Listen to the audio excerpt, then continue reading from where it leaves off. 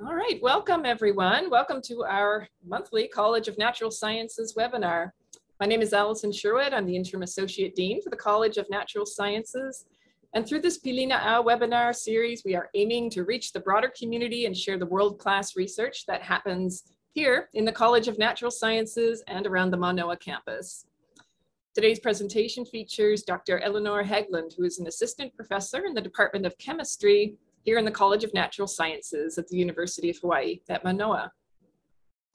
Dr. Haglund joined the University of Hawaii in August 2018 as an assistant professor in chemistry. Her work is focused on a combination of molecular dynamics simulations and in vitro biophysical characterization of the folding and function of proteins with a so-called Pierce lasso topology. Prior to joining UH, Dr. Haglund was a postdoctoral researcher at Rice University and the Center for Theoretical Biological Physics from 2015 to 2018, and at the University of California at San Diego from 2010 to 2015. It was during this time that she discovered the novel PLT proteins and the molecular mechanisms important for the biology of proteins. Dr. Haglund completed her PhD in biochemistry at Stockholm University in March 2010, where she studied how proteins spontaneously fold into their active three-dimensional structure within a biologically reasonable time. This is an important question, as fundamental knowledge about how nature has overcome the topological and kinetic barriers is much needed. Her PhD work provides vital information for protein misfolding disorders, which enhances our abilities to rationally manipulate cellular life by engineering protein folding routes. And so now I'd like to turn our time over to Dr. Haglund for her presentation entitled Topological Twists in Nature. Welcome, Dr. Haglund. Thank you so much for that nice introduction. Let me see, I should share this as a slideshow. Oh, not presenter view maybe. Play from start, is this good? Perfect. So thank you so much for coming today, and thank you so much for inviting me. I'm very excited to share the work that we do in the Haglund group.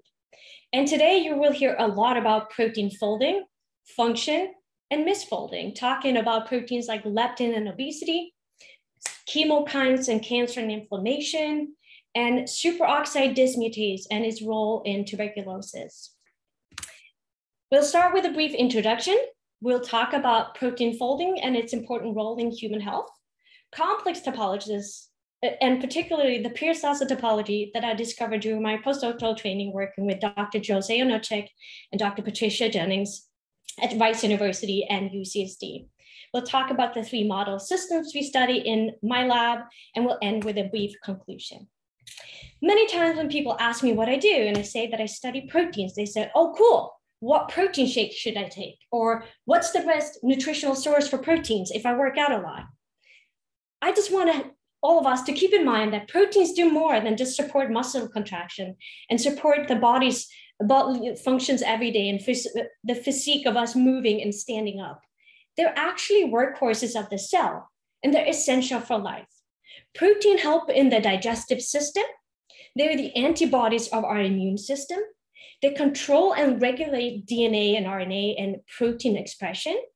They provide support to our bodies. They're the hormones to help coordinate bodily functions, and they are actually essential for molecules moving around our bodies. As a protein biochemist, we throw things around and we say words like central dogma and the life of a protein. So before we talk about the research, I want to talk a little bit about what this means. So the central dogma starts with how one cell is duplicated to an identical copy of itself.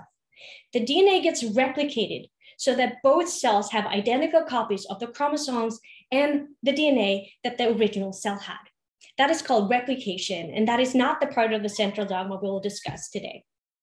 More interestingly to us is the transcription of DNA into messenger RNA.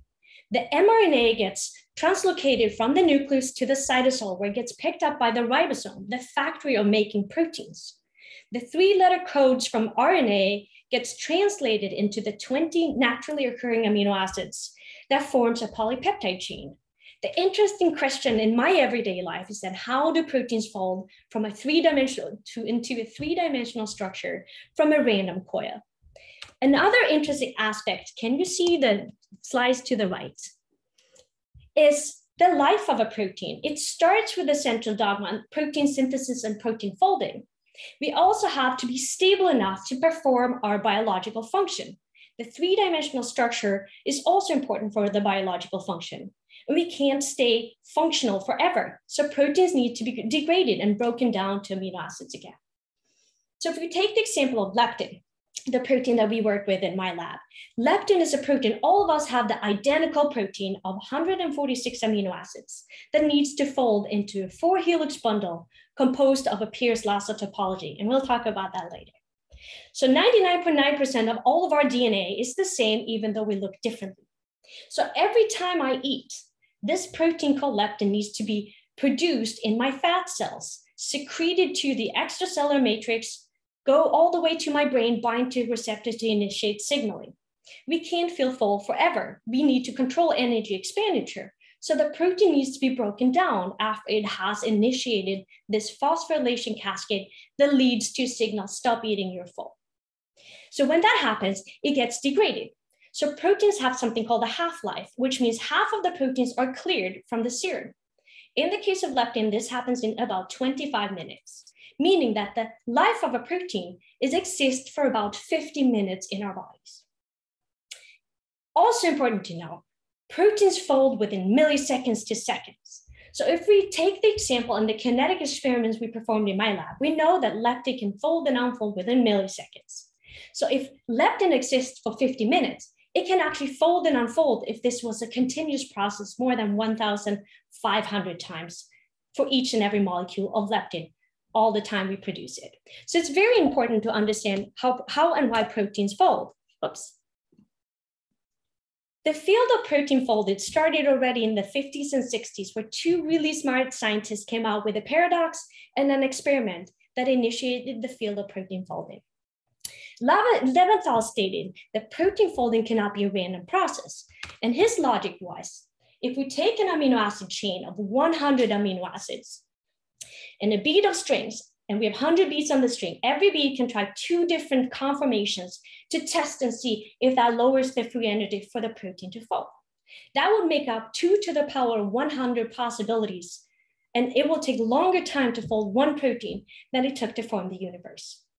We do know that proteins fold within milliseconds to seconds, so we know that protein folding cannot be a random process. We have to have a code somewhere hidden in the amino acid sequence determining what type of 3-dimensional structure do I need and how do I fold there within the milliseconds so that I can be functional.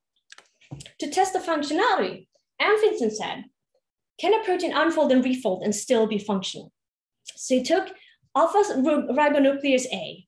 He tested the activity of the protein, put it in a test tube, added chemical denaturing, which breaks all the native contacts. So we're back to a random chain again, or a random coil.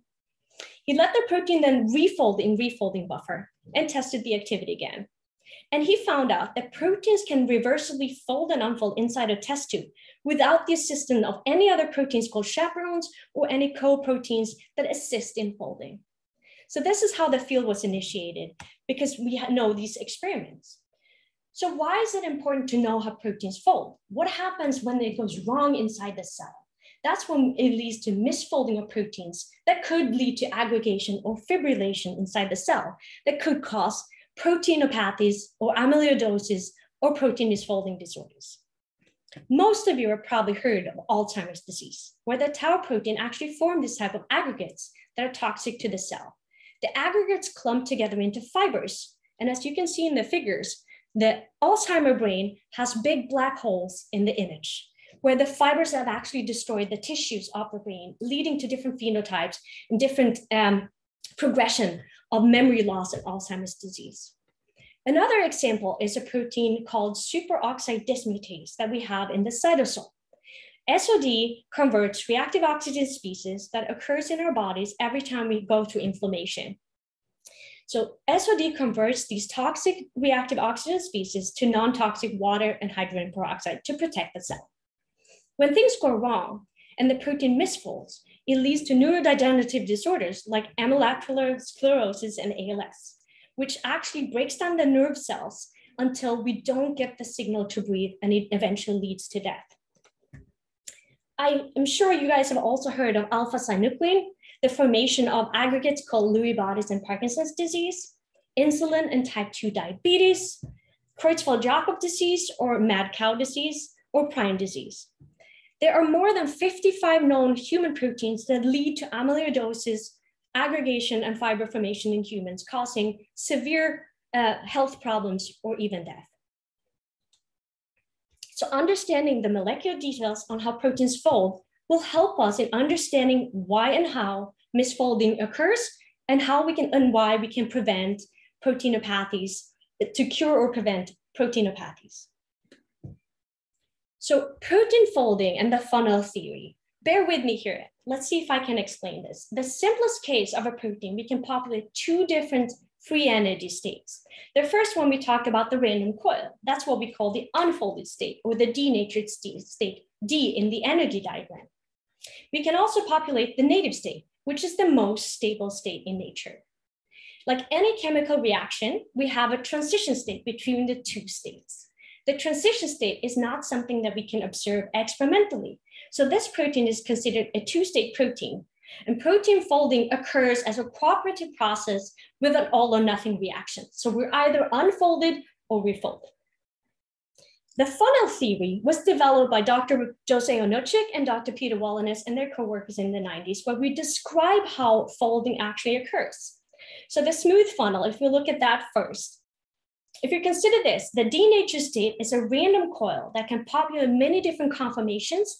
We have lots of entropy, meaning that it's very disorganized system. We can put a similar context if you think about a little ball or a golf ball. If you have a funnel and you throw in the ball, it will keep spinning until it has the perfect energy to fold down the funnel. The same goes for proteins. To find that perfect energy, we actually find the native context. The code for that is in the amino acid sequence and not a random process. We minimize the entropy of the system, gaining the energy to climb up the free energy barrier. So the bottleneck of the funnel represents the transition state, and the native state is the lowest energy state in the bottom of the funnel. Again, this is the simplest case. Nature is not always simple, even though it's very smart. But many proteins introduce ruggedness on the landscape, where we could have kinetic traps or intermediate states. So what can increase ruggedness of the landscape? I already mentioned proteins with an intermediate state. This is something that causes a minima and ruggedness on the free energy landscape, where we could introduce complex states and complexity into the folding landscape that may or may not lead to higher possibilities of misfolding for proteins. It was not until early 2000 or late 1900s, it was proposed that proteins can actually tie themselves into knots. It took a while for people to agree on this hypothesis, but today I believe that it's a well-known fact that protein backbones can actually entangle themselves into knots. The question is, why does nature do that? How does nature do that? What gives it the energy to actually self-tangle? Also, are there natural entanglements in nature? Does topology play an important role in our everyday life? So looking at the state of Hawaii, and historically, knots and ropes were introduced by humans many, many years ago. They were there to support a sail, support a fishing knot, to connect the fishing hook with the line. It was there for weaving. It's something that we use in art, in culture, and in everyday life. For example, tying our shoelace, which we'll talk about in a second. There are entanglements in nature all over Hawaii. This is photos taken at Manoa Falls. However, we believe that trees and roots and plants and flowers do randomly just tie themselves into knots trying to reach the sun. Another good example to talk about everyday life is earbuds with a cord. I bet you most of us don't even think about how it happens, but we all know the frustration of pulling up the cords from our pocket. It has a million different entanglements and knots in there. But it's interesting to think about this fact as a scientist. Actually, you put a linear chain inside your pocket, and the kinetic energy and the friction would actually help to form these different types of entanglements. Many, many years ago, mathematicians said, let's think about topology. Can we describe different topologies and knots in nature, in science? So they came up with this knot diagram, which is still what we use today. So the first example is something called an unknot or a zero knot, where we have a full circle and nothing is threaded through. This is not considered a knot in terms of mathematics. The 3-1 knot is the simplest knot. As you can see, it's a circle. We don't have any open ends in this knot diagram. The number 3 stands for we have 3 crossings. If you look at it, we have 1 crossing here, 2nd and 3rd crossing. And we can describe this into more and more complex topologies. So to me, it's really fascinating how we can use the culture and the art and the nature from Hawaii to understand scientific, very complex theories like knots in proteins and knots in nature. When it comes to proteins though, as I said, what is a knot? So here's a little rope. See if I can do this in front of you guys. If we take a chain and we tie it into 3-1 knot and we put it together as a circle that they did in the knot diagram, we see that we have an entanglement in the middle. It doesn't matter if I pull, wiggle, or whatever I do, the knot stays intact. This is defined as a knot according to mathematician. And this actually blew my mind when I learned about this. But we know as kids, our parents and grandparents teaches us how to tie your shoelace. But what do we do when we tie a shoelace? We create a loop that we thread through, we think. So the mathematical definition, we put in the N and C terminal together, I pull and the knot should stay intact, which is not the case. So we do not tie our shoelaces into a knot.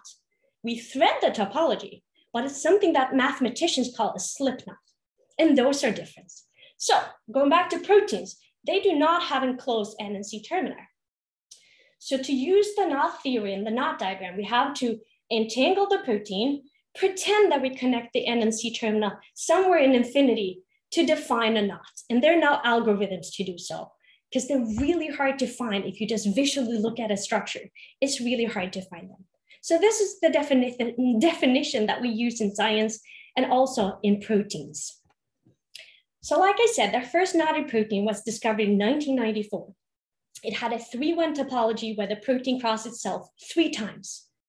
The other type of knotted proteins that is accepted today is the slip knotted protein. As you can see in the diagram down here, it's really hard to see that this protein is an actual knot. It's a slip knot, so when I pull the chain, it will actually come off. So it's not a true knotted protein, even though it's classified as knots in proteins. There are 2 more classes I would like to mention before we talk about PLTs. Another class is so-called lasopeptides. Lasopeptides have a covalent bond, an isopeptide bond, a side chain mediated bond that is created by a co-expressed enzyme.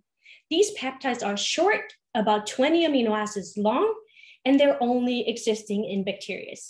So I have a little zip tie here. If this represents the actual bond that we have in a lasopeptide, we believe that these proteins do not thread. We think that they fold first into the correct topology, and then you clip it in like a seatbelt so that it stays hooked up or tangled at all times until an enzyme actually breaks this bond. That's why we don't talk about threading for these proteins, because we don't believe they thread in nature. They're assisted with enzymes belting or clipping in the disulfide as the last event on the folding route. There's another class called cystine knots that we see in venomous toxins a lot because they're super stable. They have 3 disulfide bonds. A disulfide bond is created under oxidizing environments, and we'll talk about that in a few slides too. So cystine knots has a covalent loop formed by 2 disulfide bonds, and you can see the red structure, which is describing the threaded element. In the case of cystine knots, the threaded part is a 3rd disulfide bond. So if we add reducing environments here, all 3 bonds will fall apart and the protein will just collapse into a random unfolded chain. And we cannot study threading for these proteins. No matter if the bond is a disulfide bond or an amide bond for the lasopeptides, these post-translational bonds formed after the central dogma will create covalent loops in proteins. To try to describe the topology of these knots or threaded topologies, we have the linker in yellow and the white circles are amino acids. So if the bond is somewhere at the N and C terminus of the protein, the start and the end of the protein, it will form that zero knot that I mentioned earlier is not actually a knot. If it's somewhere in the sequence with two open ends that actually can have the possibility to thread in later, or they can be at the N or the C terminal of the protein. This is not unique to Pierce-Lasso topologies at all. They exist in any protein, and the length of the loop depends on the sequence separations between the two amino acids forming that covalent linker. So what is unique to PLTs? Something is actually threaded through the loop. So what we have here is a disulfide bond in the case of our proteins that forms a covalent loop where something is threaded through. So there are two ways I can thread through this loop. I can either take the terminal end and plug it through, or I can do like we do with a shoelace, I slip knot through. So we talk a lot about the mechanism of threading. Where do we recruit the energy to thread? Why did nature do this? And why do they exist? These are questions we try to answer in my lab by using these knot diagrams and trying to understand how proteins fold and thread into these threaded topologies. So disulfide bonds, for those of you who don't know, are formed between two cysteine residues that have active thiol groups because of the oxidizing environments that exist in the cell or the extracellular matrix or in the compartment where the protein exists. They can also be assisted by glutathione and thyrodoxine like you see in the figure. So if you're, for example, a protein that exists in the cytosol where we have a reducing environment, disulfide bonds can still be formed with the help of glutathione and thyrodoxine, but not without these two proteins. The other issue is that the two cysteines have to be close in space for them to form the bond. They may or may not form threaded topologies, and the bond is promoted or obstructed depending on the cellular compartments. So post-translation modification of disulfide occurs beyond the central dogma, something we call post-translation modification, and they can be made and broken throughout the lifetime of a protein. Why is this interesting? Like I said, I discovered this in the satiety hormone leptin, but if it only exists in one protein, why should people care? So together with my collaborator, Dr. Joanna Solkowska at the University of Warsaw, we came up with an algorithm where we can actually search through the PDB and see if there are other proteins that has the same topology. Criteria number one is that I have a disulfide bond forming a covalent loop. Criteria number two is if we look at this covalent loop as a plane, we can see if something is crossing the plane. And when we did this, we found that more than 600 proteins within the protein data bank, the PDB, has a Pierce-Lasso topology. This represents 18% of all the proteins with the disulfide bond that we know of today, which is a huge class. I talked about knots in protein and how important they are, and they represent about 4% of all known protein structures. Interestingly, these proteins exist in all kingdoms of life.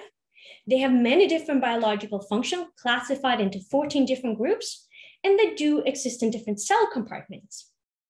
This is really interesting. Like I said, we know the extracellular matrix is oxidizing environment promoting disulfides.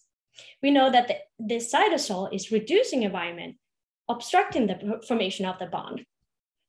We still ask the question, what is the role of Pierce-Lasso topologies? The hypothesis is PLTs stabilize proteins, control biological activity through the conformational dynamics, which is the way the molecule moves in solution because it's not a rigid structure. Is it protecting from degradation, the breakdown of the proteins? We have researched this and we have looked into 3 different model systems using different biophysical and biological characterizations of proteins.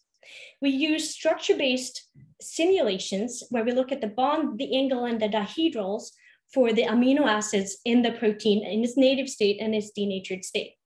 We use kinetic and thermodynamic experiments utilizing circular dichroism or fluorescence experiments. We use nuclear magnetic resonance and electron microscopy to look at protein structures and protein dynamics, biological activity assays in human cell lines to study the activity of the proteins we work on. I'm not going to go into details, so if you guys have questions, I'd be happy to answer them after my talk. So talking about the first hypothesis, PLTs are introduced to increase protein stability. What is protein stability? We look at the free energy diagram again. The delta G, or the stability for a protein from the denatured to the native state, is the difference in free energy between the two states. A bigger gap is a more stable protein, which means we're more likely to find the protein in the native state than in the unfolded state. For example, if a protein has stability of 6, it means that one molecule out of 100, or out of a million, because it's a logarithmic scale, will be unfolded at all times. Like I said, proteins unfold and refold all the time throughout the lifetime of the protein, depending on the stability difference between the two states. So to test this, we use our model system and we engineer proteins that have disulfide bonds because we believe that disulfide bonds, or generally disulfide bonds, enhance stability, not always, but in general, they make proteins more stable. So the question we wanted to ask is, if the threaded topology adds something to that stability, or if the effect comes directly from the disulfide bond. So in the first plot I'm going to show you, we have our Pierce-Lasso topology with one disulfide bond where the protein is threaded through. We create a zero-knotted protein where the entire protein is a circle. Nothing can be threaded through. And then we created a different Pierce-Lasso variant. So to the right, I'm showing you leptin where we have these proteins, and I'm showing you the equilibrium data observed from fluorescence experiments. And that's why you see the two sigmoidal curves going in different directions for two different protein systems. The top one is fluorescence, the bottom one is circular dichroism, explaining the denatured population compared to the native population. So to the top where we have low denaturant, the protein is folded. At the bottom at high denaturant, the protein's unfolded for both plots. It's just the reverse signal. There's a low signal from CD when the protein is folded and a high signal where it's unfolded. So looking at these two plots, we can see that all the plots at the top basically overlap. They both require the same amount of denaturant to unfold the protein. We can also calculate the stability in the delta G, and we see that they're within the experimental error. So there are no significant changes if we break the threaded topology by forming a zero-knotted protein. The same is true for the protein at the bottom. Here we have the wild-type protein with two disulfide links, so it's a double-linked protein. So no matter if I break the top disulfide or the bottom, you can see that the gray and the orange actually overlap. So we're showing for the first time here that the Pierce-Lasso topology does not affect stability. It's more attributed to the fact that we have or we don't have a disulfide bond when we talk about protein stability for these two proteins. The second hypothesis is about conformational dynamics. So this is our experimental NMR, nuclear magnetic resonance data, and our simulations of leptin. So you can see the different possible structures that happen, meaning that the protein molecule vibrates or it breathes. You can see that the red parts up here are very dynamic, moving a lot, while the parts down here do not move as much. And we can plot that data. To investigate this, we use structure-based models again. So looking at the plot to the right, we have the sequence of leptin at the bottom. Leptin has a Pierce-Lasso topology. And then we look at the amplitude in angstroms, how much it's the molecule moving when we let it sit in the native state compared to the crystal structure. So the red plot that you see at the top represents the oxidized protein with the Pierce-Lasso topology. If we break the disulfide, the protein is a linear protein, just like all the other proteins in nature. So it does not have a threaded topology, which is what you see in blue. The yellow line is just representing the difference between red and blue.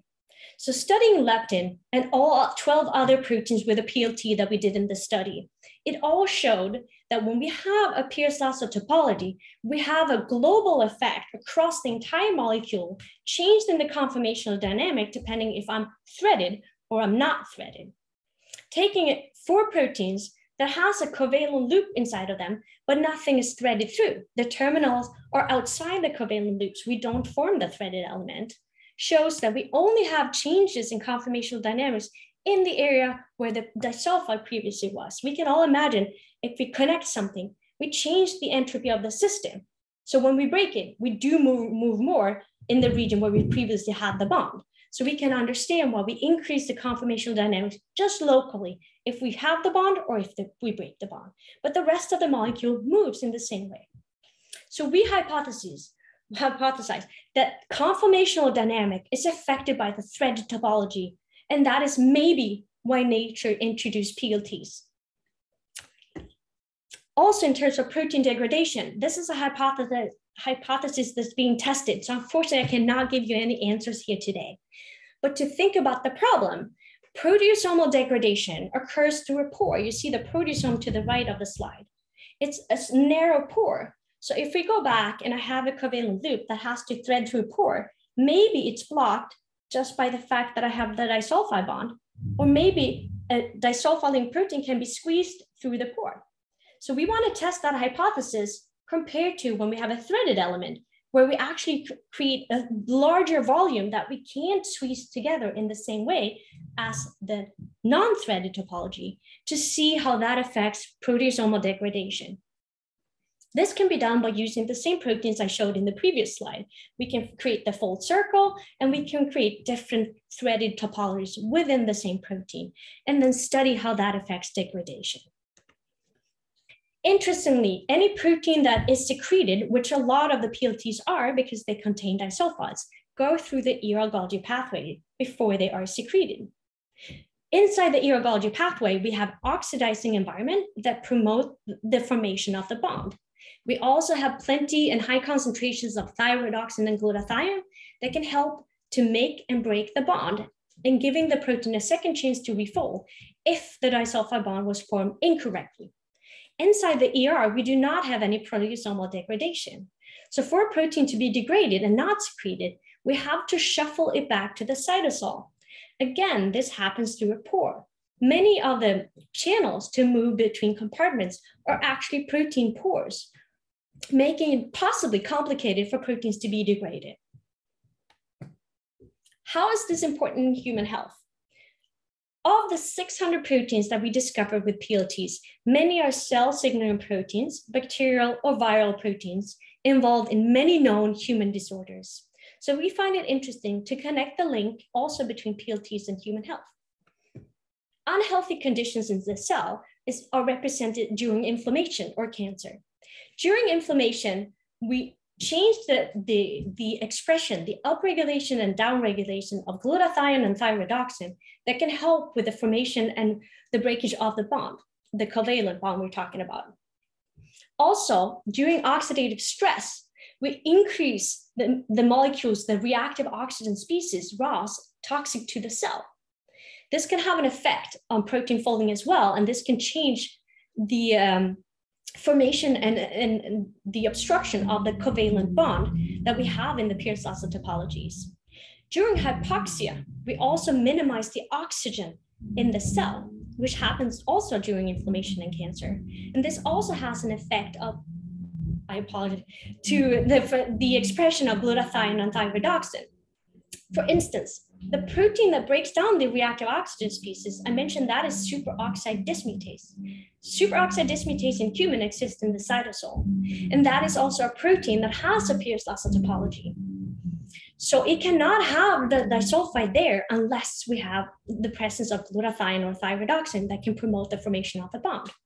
In humans, this protein has an extra zinc molecule that is not important for the chemistry. That is the copper molecule of this protein. So we believe the zinc molecule may or may not be there to help the protein to maintain this conformational dynamics in the case that thyroidoxin and glutathiones are not there. And in learning about the system, we're studying the zinc-free MT SOD, which is the protein for M tuberculosis, and I will end this presentation talking about that system. So like I said, in the Haglund group, we use 3 different model systems to understand protein folding and function, and the hypothesis that PLTs may act as molecular switches, where we can fine-tune and turn biological activity on and off depending on the chemical environment. Obesity is something that everyone is aware of. It's a huge problem, not only in the world, but also here in America. I think I just read a number that about 40% of the populations in some state are actually obese people, and many of them are severely obese. Severe obesity may lead to cancer, inflammation, heart disease, and sometimes also death. So it's an extremely important disease to understand why people overeat. Why don't we feel the signal of satiety anymore? And this is something we're really interested in understanding in my lab. It also costs society billions of dollars every year trying to cure people or trying to cure humans that inadvertently end up in a severe obese state. So leptin was discovered in 1994 by Dr. Jeffrey Friedman in his lab. They saw that some of the mice used in the Jackson lab were severely obese. For cancer research, these are not healthy mice, so they were thrown out from the study. Jeffrey Friedman and his cohorts said, why don't we study these mice? Why are some of them obese? And they discovered the gene that expresses the protein leptin. It's made in our fat cells, adipose tissue. It's secreted to our bloodstream where it travels, crosses the blood-brain barrier to reach the membrane-bound receptors in hypothalamus to initiate a phosphorylation cascade saying, stop eating, you're full. And this is the protein controlling energy expenditure. Not much is known about the human protein, the ligand and the receptor, leptin and its receptor. How does it work? What is interacting with what? If we can understand the molecular details, possibly can we come up with a drug that can enhance the signaling of leptin? So I made this animation together with Stefan at Biological Discovery, trying to explain what's going on. So what you see here is, first of all, the gray matter is the cell membrane of hypothalamus. We see two extracellular parts of two receptors where we have 7 domains. Leptin has now crossed the blood-brain barrier and it binds to the receptor and initiates a huge conformational change where the whole receptors move and we bind 2 leptin molecules to 2 receptors. We believe that this is the sequence of binding and this is needed for leptin signaling. Once you have the rearrangement outside the cell, you have conformational changes inside the cell, leading to phosphorylation of DAC, leading to phosphorylation, dimerization of STAT, acting as a transcription factor in the nucleus to produce POMC and MPY, and they keep the signaling going. It's not specific to the JAT signaling pathway. It actually turns off 3 other signaling pathways, making the protein pleiotropic. They have effect on cell proliferation in cancer as well.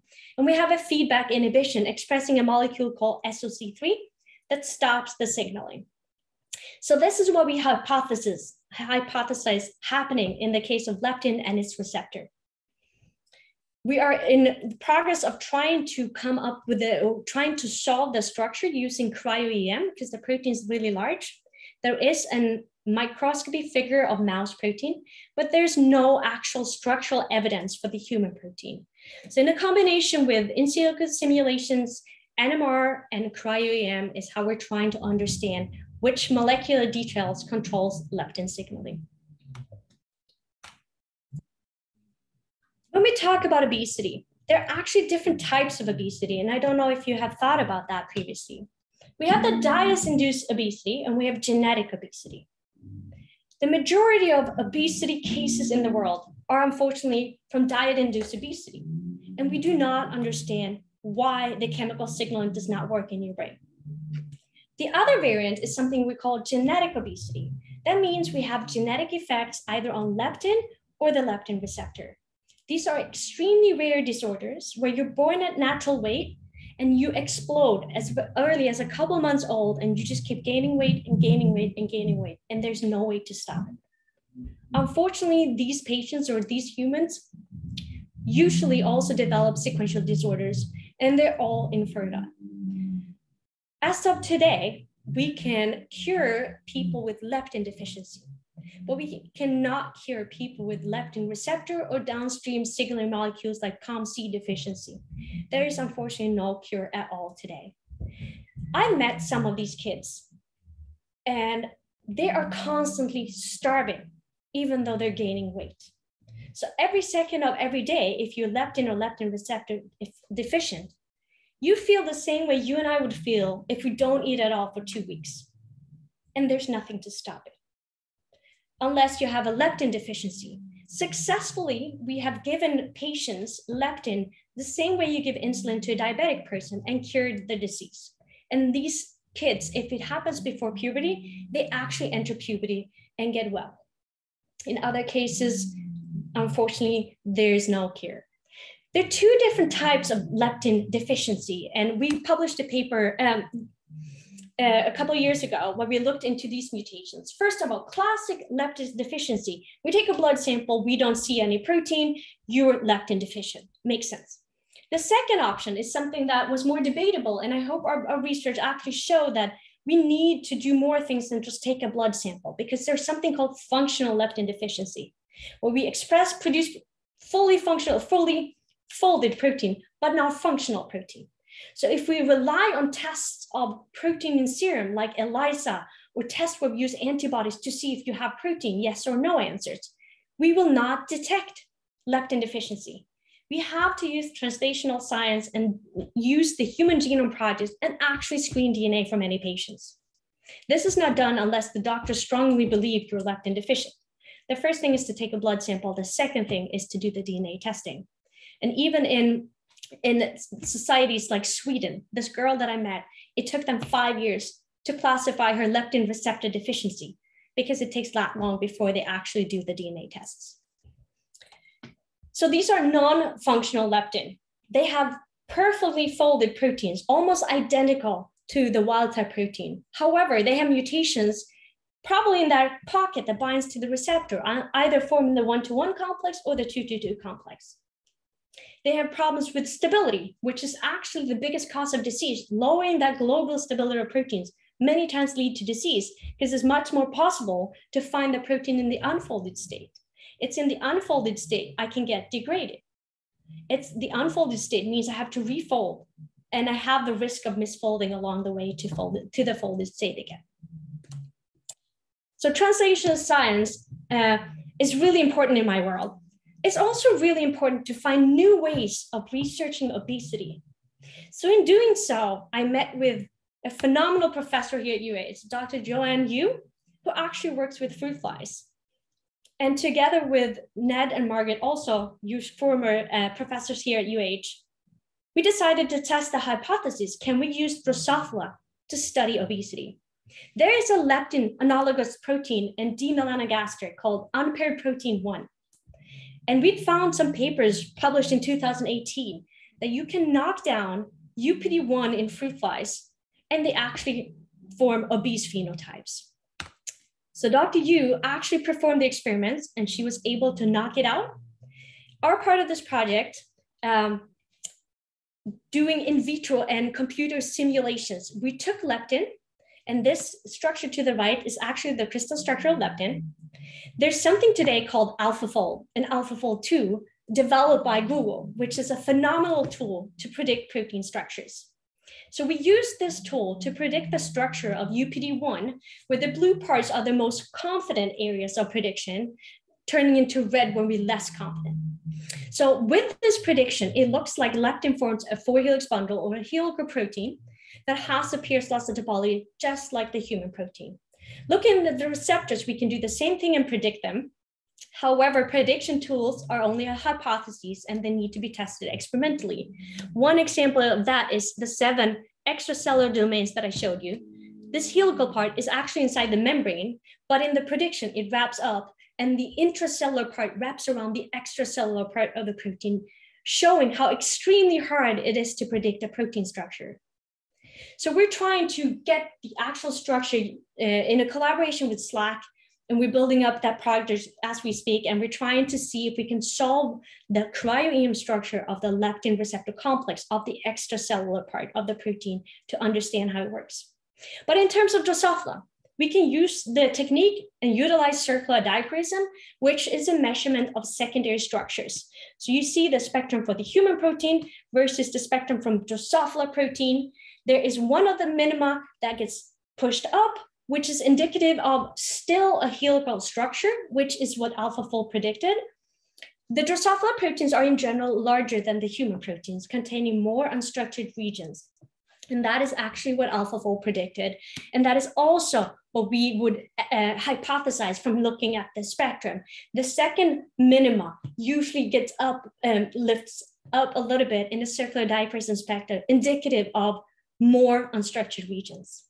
So this is a work in progress, But the interesting part here is when Joanne knocked out UPD1 in neurons in the fruit flies here in Hawaii, she actually was able to get an obese phenotype that we can use in our research about obesity. I think this is pretty phenomenal because now we can actually study all the genetically engineered proteins that we have in my lab, all the prediction we do in an in vivo model that is similar to humans. 70% of the Drosophila genome is something that we share with humans and Drosophila. So this is phenomenal. And this is an ongoing project that we are very fascinated and very excited about conducting research in the next couple of years and see what we can learn using a simple model system as a fruit fly instead of mice models to study obesity. I also mentioned the other proteins, and I will go through it really quickly because we have about 5-10 minutes. We study chemokines in cancer and inflammation.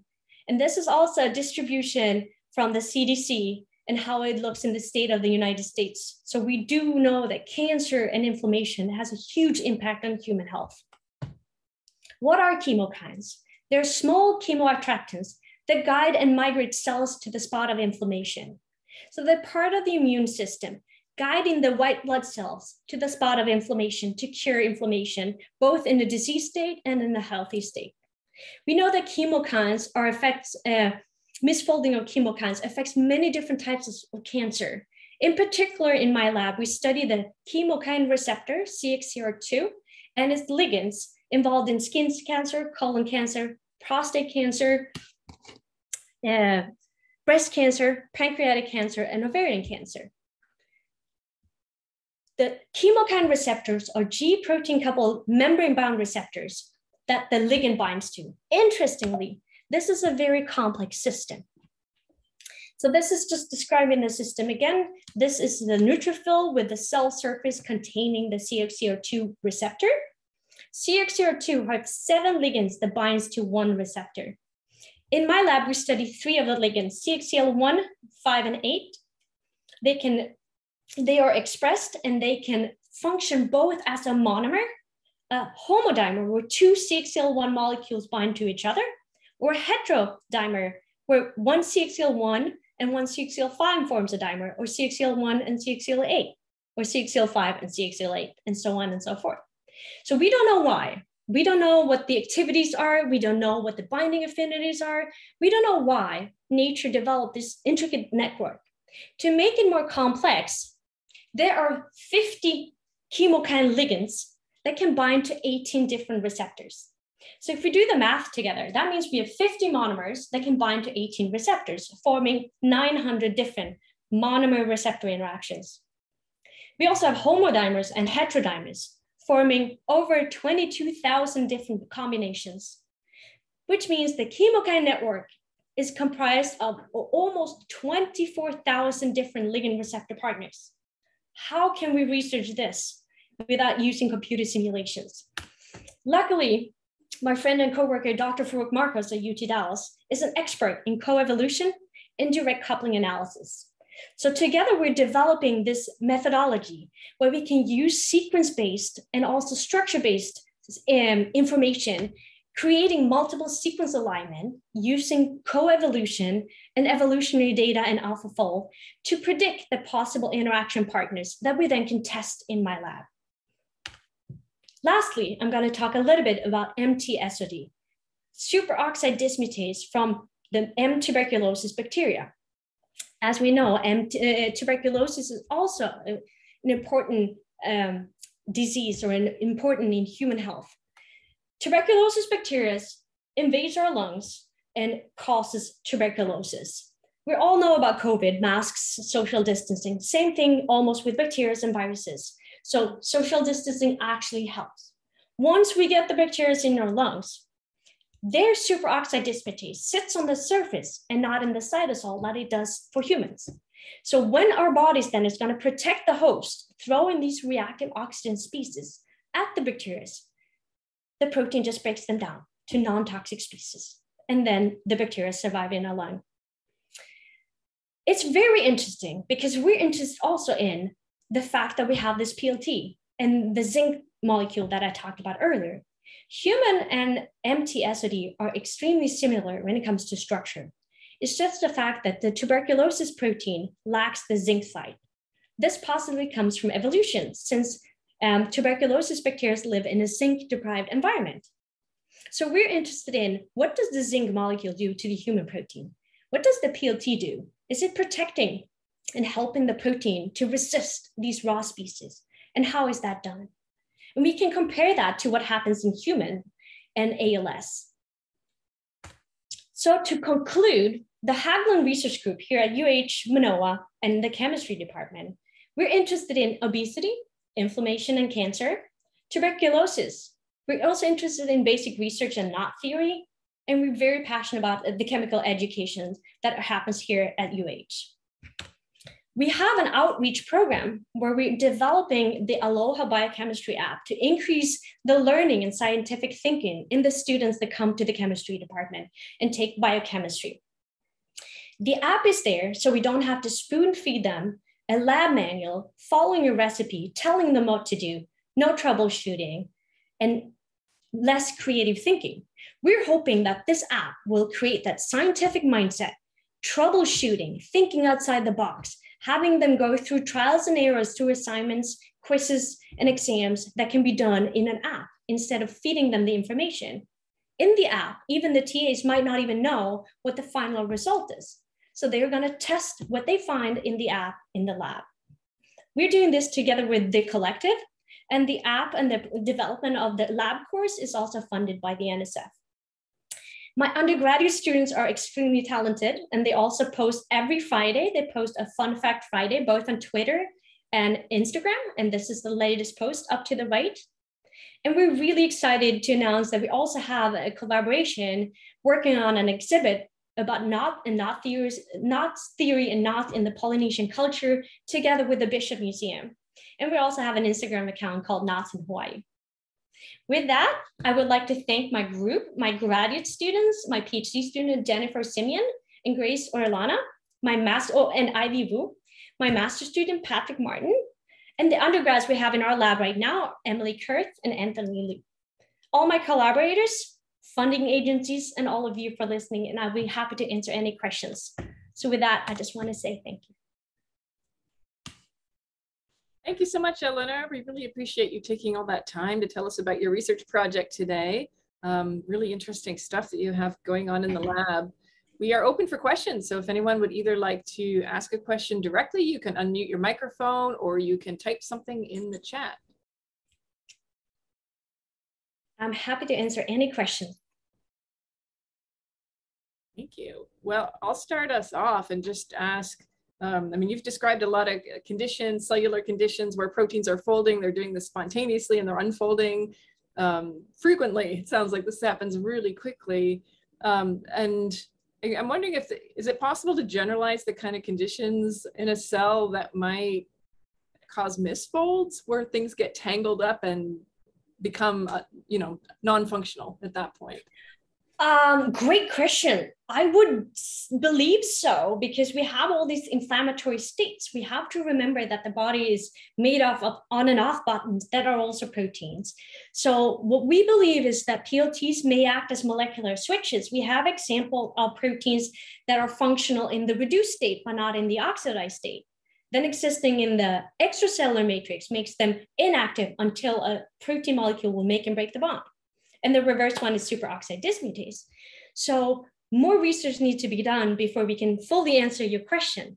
But we're really interested in designing these proteins. And by protein engineering and de novo design, can we use these proteins as drugs? Is that a smart choice, so to say, to use these on and off buttons fine-tuned by the chemical environment? So that is something we're really interested in. And we don't know yet is the answer, but great question. Oh, what did I say about ALS? So if we compare the human protein with the tuberculosis proteins, sequence-wise, they're only 19% identical. Structurally, they're very identical. So human superoxide dismutase and the tuberculosis one both have a PLT, very similar. The human protein has two metal ions and they exist as a dimer to be functional. The copper ion is there for the chemistry to convert the reactive oxygen species to non-toxic species. The zinc ion is probably just there to stabilize the protein and or work on the conformational dynamics. So we're really interested in comparing that to the tuberculosis protein that does not have the zinc ion. It's the only copper zinc SOD1 that doesn't have a zinc, or one of the few, I should say. I think they have actually found a few more, but it's more common that they have both metals. And we know from the ALS or the human SOD that we need the dimer to be functional. We know that if I have either the disulfide link or the metal, we can form the dimer. But if you take it out, so we have neither, it's not functional and it's not a dimer. When things go wrong in the cell, many of the ALS causing mutations are causing disease because of losing the metal or the disulfide bond or losing global stability. I know a little bit about human SOD and ALS because that was the biggest research in my PhD lab, even though I didn't work on that, but I'd be happy to answer any more questions about ALS that you might have. And I hope that answered your question, or please ask again.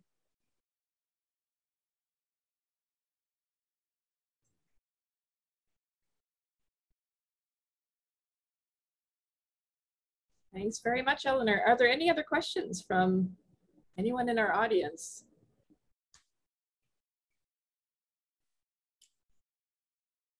I'll ask you something that's always sort of fun to find out. How did you become interested in this topic originally? Right, protein folding. I took a class and I thought that was the best class I ever taken, and I ended up there. I worked with Joanna Solkovska as a postdoc, who was an expert in knots, and I just discovered the threaded topology by watching thousands and thousands of trajectories and computational work, because I was brand new. And I showed her and I said, why is it doing this? So it was just serendipity. We just stumbled upon it. And I happened to work with an expert in knots, and we found a whole new class of proteins. My interest is actually where I started the talk. I'm really interested in nutrition and health. And I used to be an athlete. So I found it very fascinating to study energy expenditure. And that's how my interest started on leptin. And that's why I started my work on leptin already as a graduate student. And I had a great professor that let me do my own research. And the same goes for Patricia Jennings and Jose Onuchik, who actually allowed me to do my own research as a postdoc, which is pretty unique and fantastic. It's wonderful how those serendipitous pathways can sometimes lead you down. Right. And it's amazing how, as a scientist and a professor in academia, we have the possibility of working with combining our passions, protein folding and fitness and health. So I'm really blessed in that way that you allow me to do the work that I do here. Well, thanks so much for sharing that with us today. We really appreciate it. And also, if someone wants to know, my email address is probably out there, Ellinor H, spelling my name a little bit differently. We're in Bilger Hall. Please come by and say hi. We're really happy to meet anyone to answer more questions if you have them. Fantastic. Thank you so much, Ellinor. I think we'll end our Q&A at this point, and I'd like to extend a final thank you to Ellinor for her talk and for sharing her research with us today. We really appreciate it. And thank you all for attending as well. And we look forward to seeing you soon. We are going to be taking a brief hiatus for the month of July, but we are going to be back with our next webinar in August. Right now we're planning for August 17th at 2 p.m. Hawaiian time. And we're going to be having two speakers giving a joint presentation that day. It's going to be Hannah Mounts and Callie Crampton. And these are both researchers with the Forest Bird Recovery Projects on Maui and Kauai, respectively. So we look forward to seeing you all there. And you can watch your email inboxes for invitations to that event. Have a wonderful rest of your day or evening, and aloha, everyone. Thank you so much for inviting me. It was nice to meet you all.